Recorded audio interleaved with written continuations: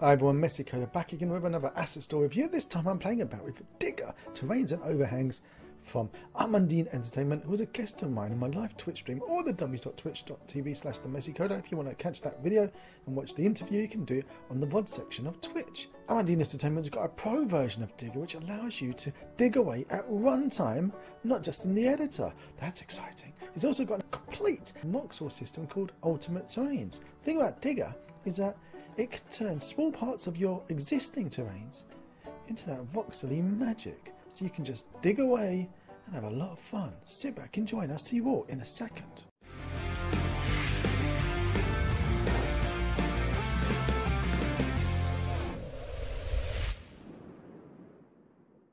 Here we are inside a demo scene of Digger from Armandine Entertainment. And I'm just going to go over here, click on Tools, click on Digger, set up terrains. Ba-ba-ba-bam. We're going to go in, importing some more things here. It's going to do its magic. Doing its magic. Just going to wait for the magic to be done. It's doing its magic there. And we got here, on the left hand side, Digger Master. Its magic got done. And it grabs here the textures that we're going to grab over here. See? Hello. Going to go to paint. There they are. Hello. So it's grabbed them and it's stuck them in. Cool. Groovy. Lovely. And now I'm going to dig away. See here, my brush size. I can change my brush to sphere, half sphere, rounded cube, stalagmite. I can go down, and I also can go upside down, and I can have it down going up. I can add. Also use the same brushes. I can paint. You can only look. It's not going to do anything here because it can only paint on the voxels. That's what it does. And I can smooth and I can reset. So I'm going to dig. I'm going to do a very little. A little small little dig here. I'm going to go and grab this one here. So you're not really see a slight little dig away. Yeah. Resolution of the text on this terrain. It's not great, so you're going to see little chunky bits. Now, if I go and do paint, you can see because I can't do that. It's not doing it. And then, oh, so it's actually quite funky if you wanted to make a road. Lovely. Now, let's go crazy. Let's go crazy and say cube, and I'm just gonna dig away. Let's go. Massive one. Oh, hang on. So that how easy it was. I just clicked it, moved my finger, and it went all the way in there. So you're gonna do a more gentle way. And if I make my opacity. And I'm just gonna slight little digs. Beautiful thing about this. If I change this now to a half cube and I start adding, I'm gonna start adding on there. And I like drag him out here. Because it's a half cube. Got myself a little overhang there. You see how it's very easy to accidentally grab the wrong things and start fading away? If I make my brush a little bit smaller, there you go. I'm just going to brush that out there. Make it look a little bit more realistic. And if I now go back over to my terrain, you see these little squares? Well, that's the magic. That's the magic going on. If I see Digger, there's my Digger object, and then I go show data, bang, and now I can see all of this magic that happened. And if I open up, because now there's a little down arrow, you can see all of the chunks, all of my little voxel chunks, my little chunkies. If I hide it completely, you'll see that what's left is actually a big hole in the terrain where it got replaced with the voxels. And it's very clever because it means that I can now import any projects in any terrain as a Unity terrain and start chopping away parts. Start chopping away a beautiful terrain. I don't have to convert an entire terrain to voxels to take advantage if I just wanted a small part to be voxelized. And if I wanted to be doing this at runtime, I could get the pro version and then I could start digging away. For example, you could dig a mine in your game using Digger Pro. So you've got a big mountain and you just wanted to start digging away, and as it's digging away at runtime, it will start making voxely terrain. Oh, what you could do, the imagination goes wild. And let's use some of that imagination with somebody who's made a bit of a better demo scene than I could accomplish. So, piff paff poof, like magic, we're going to import something into our project. I've imported in and I've loaded up the demo scene of Nature Manufacture's Meadow Environment Dynamic Nature Pack. That's a bit of a mouthful, I have to say, but it is a beautiful project with a beautiful demo scene, and that's exactly what we want. As we stick in the digger setup from the menu and we play about, we can check here, you can see that's got the textures correctly put in, and we're going to start digging away. And if we now, let's do a bit of digging. Let's select this brown, or this one here, go in. Okay, it's got some floaties in. Yeah, just like that one there. Okay, and what if we change that to paint? There we go. And to change that, can I make that, change the opacity of that, and will it? I can't tell.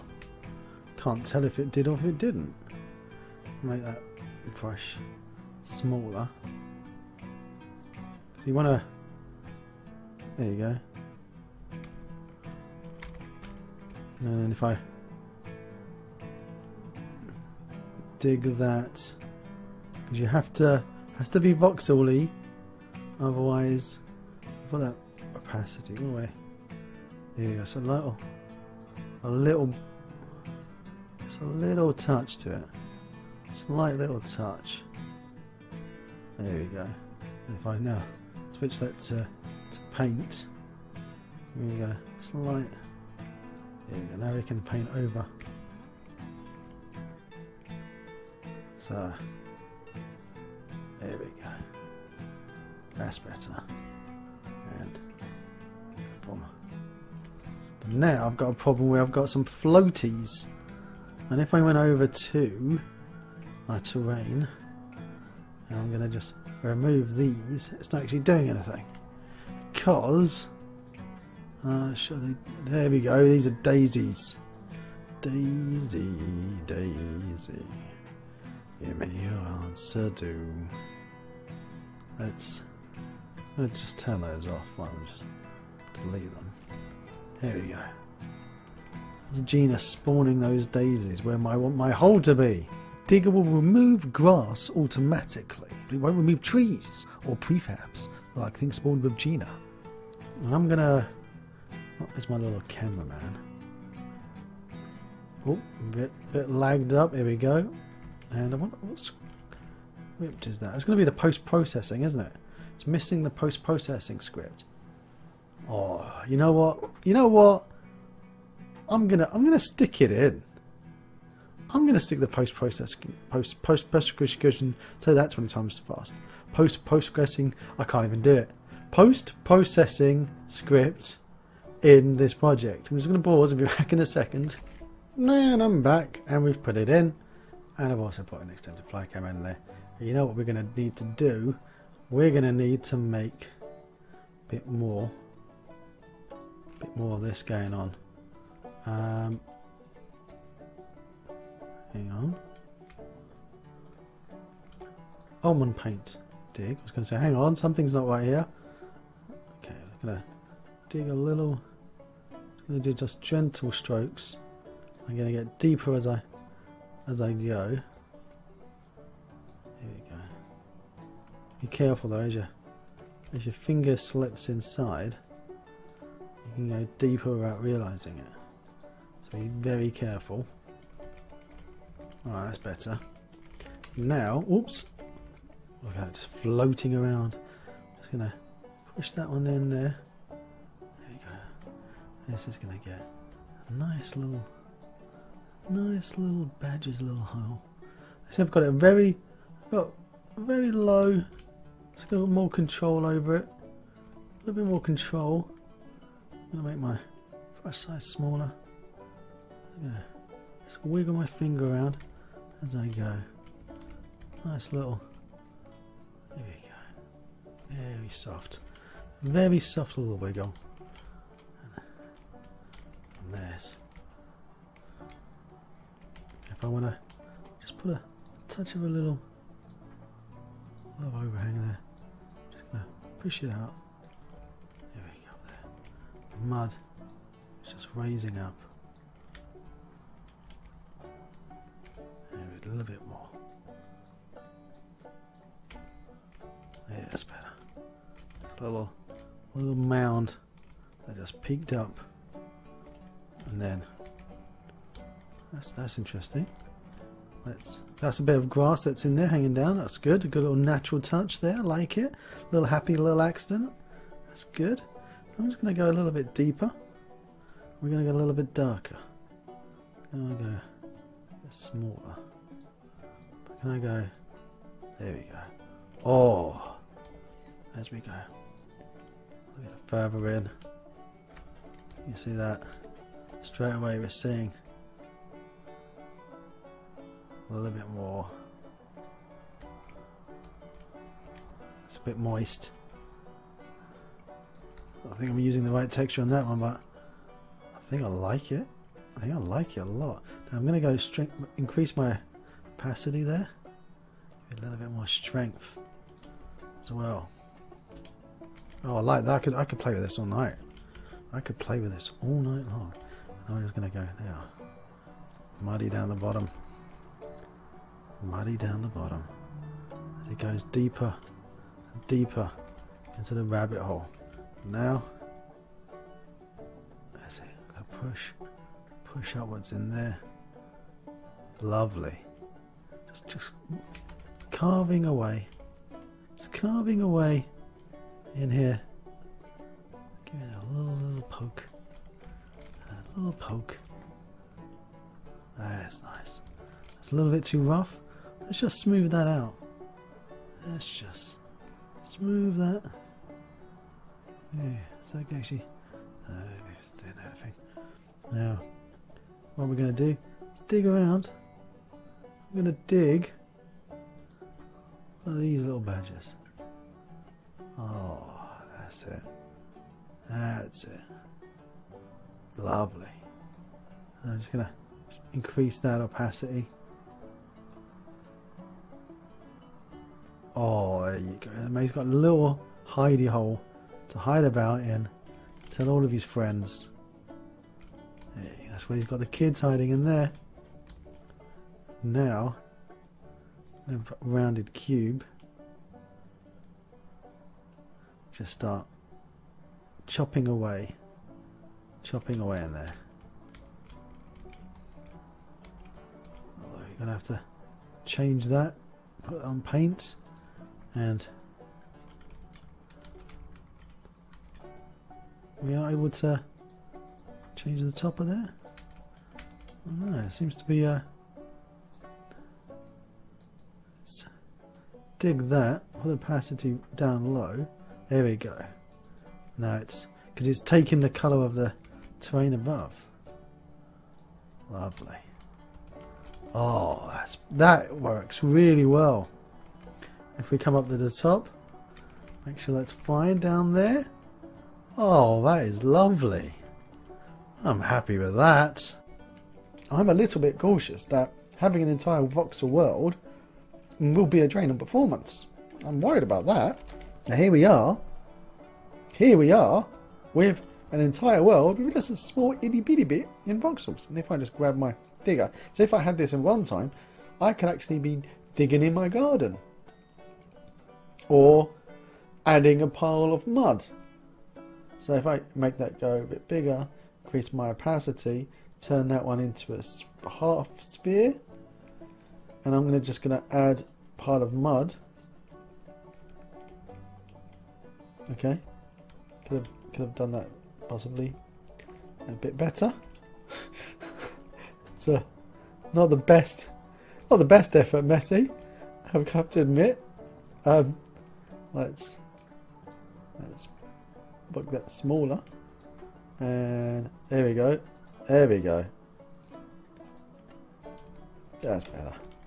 So that is a definition of our overhang. That is. that is our beautiful overhang. There you go. Trying to get good overhangs. There you go. Made a little mud cave. That was entirely intentional. Obviously, of course it was. This bit here could do with some smoothing. So let's see. Brush size. Oh no, it did actually do something. It did do something. There we go. See why they say you can't use smoothing in runtime. Okay. I'm gonna stick that out a bit. There we go. That's better. Yay! And I wonder how it would look in a lovely nature manufacture scene. To have loads of bits just poking out all over the place. I don't think they'd be too happy with us. Oh, it's got the stretches on the terrain, so you just got when he's got that little stretch going on the texture, just poke it out until it's happy. There you go. There you go. Just a little poke. A little poke every now and again. Beautiful. Don't be scared to give it a little poke until you got it looking the way you want it. Lovely. Oh! And now, all that delicate touches that I've just done, we're going to go a bit crazy and just go wiggle!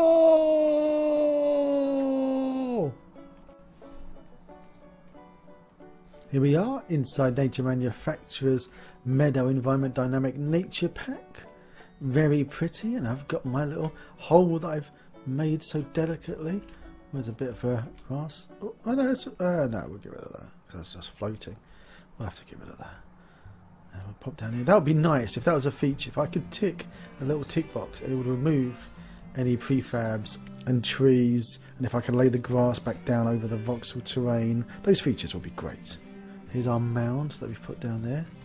Could have done a little bit better attention to detail there. And then we've got this massive hole which has got some floaties. Again, yeah, it'd be nice in that little tick box. And a massive hole that goes down forever. Lovely. So now imagine this at runtime. Imagination just goes wild with the things that you could come up with, doesn't it? Beautiful pack from Nature Manufacturer. This is just the standard shader that I'm in. Ooh, lovely. Now, if you do like these little videos that we're making, do click on that like button, put a comment in, because it does help. The more likes and comments that you put in there, it helps the little YouTube algorithm find it. Heck, even a dislike has exactly the same impact on the algorithm as a like does. It just doesn't look as pretty. Talking about pretty things, look at this. This is a ram spline here as well in this pack. Oh, that's lovely. If you're going to get yourself a digger and it's on a sale, don't forget you can upgrade to the Pro, and then you could be doing this in runtime. In runtime you could be digging around in your garden or in a farm, or even making a grave. If you do like it, click it. Till next time. If you want to see more of my crazy videos, click on the left side of your screen now, and down below there's that big juicy subscribe button, and right next to it is the magic bell that if you click it, it will tell you if I've got a new video coming out. Till next time.